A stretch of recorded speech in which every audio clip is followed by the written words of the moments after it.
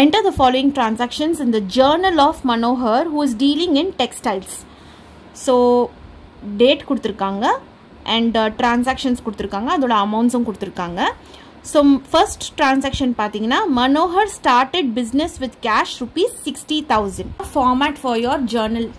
So journal entries in the book of Manohar for the month of March 2018. நம்ம அப்படிதான் start பண்ணோம். So date, you have the particulars column, then you have the ledger folio column. இது usually நம்மளுக்கு use ஆகாது. Then you have the debit column and the credit column. So the first is the date. So அது வந்து March 1 2018. So எப்பவுமே நம்ம start பண்ணும்போது golden rules சொல்லி பாருங்க. இங்க வந்து started business with cash ன்னு சொல்றாங்க. Okay? So started business with cash னா debit what comes in. So cash நம்மளுக்கு உள்ளக்க வருது. So cash account. இப்போ credit நம்ம என்ன பண்ணணும்? Capital பொறுத்த வரைக்கும் it is an income inside the business. Okay, it is an income to the business. அப்போ income நம்ம என்ன செய்வோம்? Credit all gains and incomes. So இப்போ capital நம்ம credit பண்ண போறோம். So to Manohar's capital account being started business with cash. So debit entry la debit side la 60,000, credit entry ku credit side la 60,000. Second entry is purchased furniture for cash rupees 10,000. So this is done on March 2nd. Line விட்டுட்டு March 2nd 2018. So purchased furniture, இங்க வந்து உங்களுக்கு வந்து அந்த ஐட்டமோட பேர் சொல்லியிருக்காங்க. So it is furniture. So furniture is coming inside the business. So debit what comes in? Furniture account to purchased furniture by cash, for cash. So cash வந்து வெளிய போகுது. So credit what goes out. So to cash account being furniture purchased for cash. So the amount is rupees 10,000.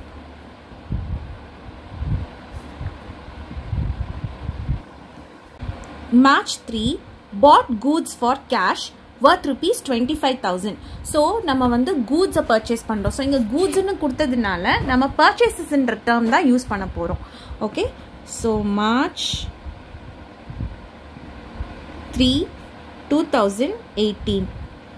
So goods வந்து purchase பண்றோம். So it is purchases account debit what comes in. So goods வந்து நம்ம கம்பெனிக்குள்ள வருது. Okay, and we are paying it through cash. So cash வழியா cash வந்து business விட்டு வெளிய போகுது. So credit what goes out to cash account being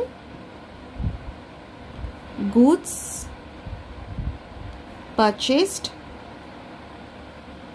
on cash. So this is the narration. So இதுக்கு வந்து நம்ம எவ்வளவு worth of goods வாங்குறோம்னா it is for 25,000.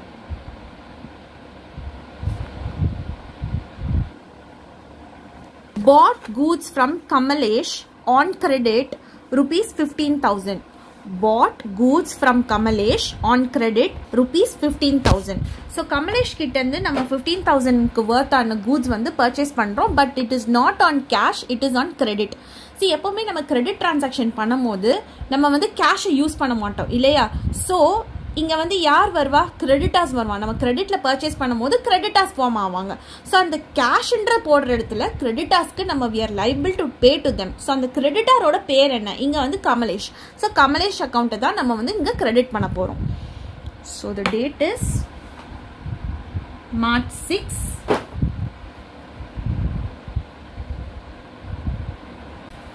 so bought goods என்ன goods ன்னு ஸ்பெசிஃபை பண்ணல ஸோ அதனால இங்கே நம்ம பர்ச்சேசஸ் தான் போகிறோம் ஸோ வந்து goods வந்து பிஸ்னஸ்க்குள்ளே வருது so purchases to Kamalesh account. So Kamalesh is a creditor. Okay, and we are purchasing on credit. So narration pathina being goods purchased on credit. So the amount is 15,000. Next entry is March 8th sold goods for cash rupees 28,000. So நம்ம இங்க sales பண்றோம் cashல. So the date is March 8th 2018. So sold goods on cash. So இப்போ cash வந்து நம்ம sales பண்ணும்போது நமக்கு cash உள்ளக்க வருது businessக்குள்ள. So debit what comes in. So cash உள்ளக்க வரதுனால cash account debtor. நம்ம வந்து என்ன பண்றோம் இங்க we are selling. So அப்போ sales ஆகுது. So sales ஆகும்போது நம்மள விட்டு goods வெளிய போகுது. So credit what goes out.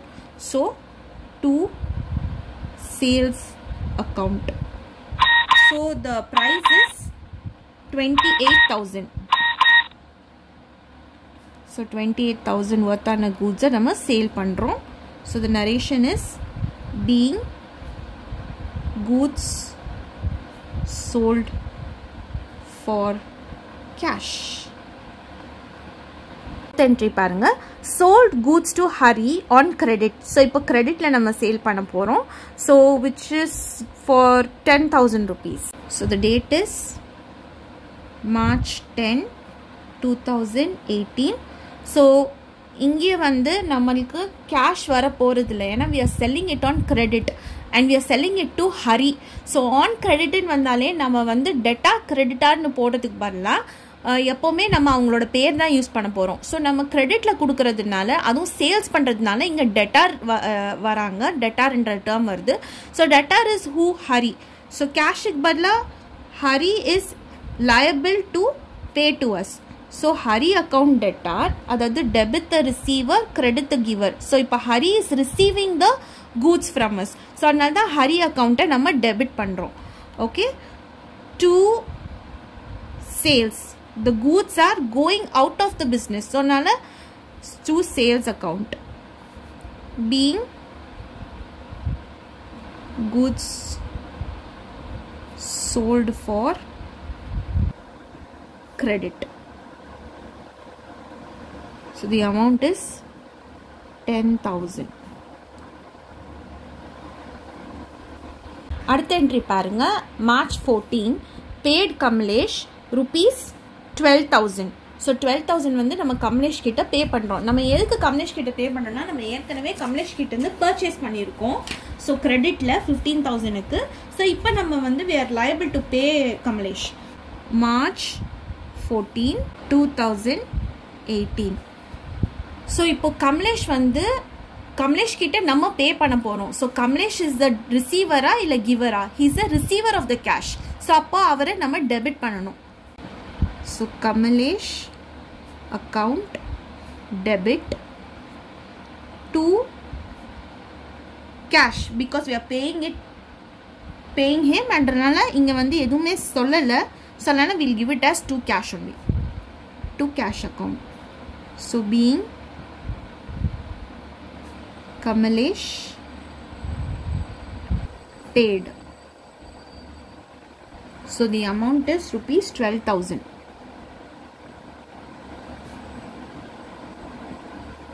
The next entry is paid rent rupees 500. Date is on March 18th 2018. So paid rent. So rent is an expense. So paid nale expense da. So rent வந்து is an expense. So debit all expenses and losses. So இந்த expense நம்ம debit பண்ண போறோம். So rent account to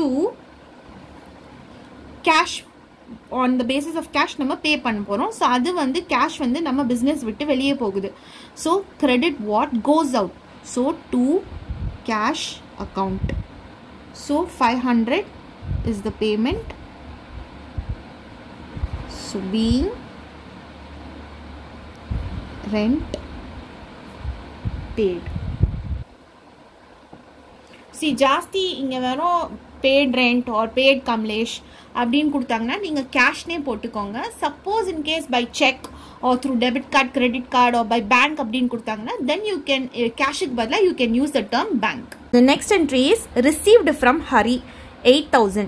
So Hari கிட்ட நம்ம sales பண்ணியிருக்கோம் worth rupees 10,000. So இப்போ அவர் வந்து 8,000 நம்மளுக்கு பேமெண்ட் பண்ணுறாரு. So March 25th. So received from Hari. அப்போ நம்மளுக்கு வந்து இப்போ இங்க வந்து கேஷ் வந்து பிசினஸ்க்குள்ள வருது because we are receiving money here. So அதனால debit what comes in. So cash is coming in. So cash account debit.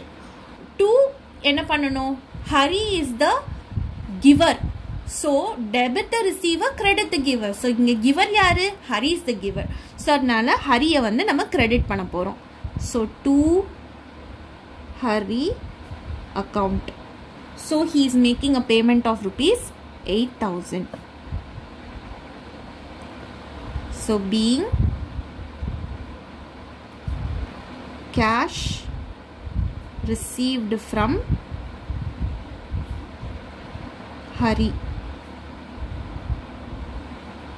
இப்போ லாஸ்ட் என்ட்ரி பார்த்துடலாம். வித்ட்ரூ cash for personal use rupees 4,000. So personal use அப்படின்னாலே it means drawings. நான் explanation பார்ட்டில் ஏற்கனவே சொல்லியிருக்கேன். So வித்ட்ரூ for personal யூஸ்னாலே it means it is drawings. So the date is March 28th.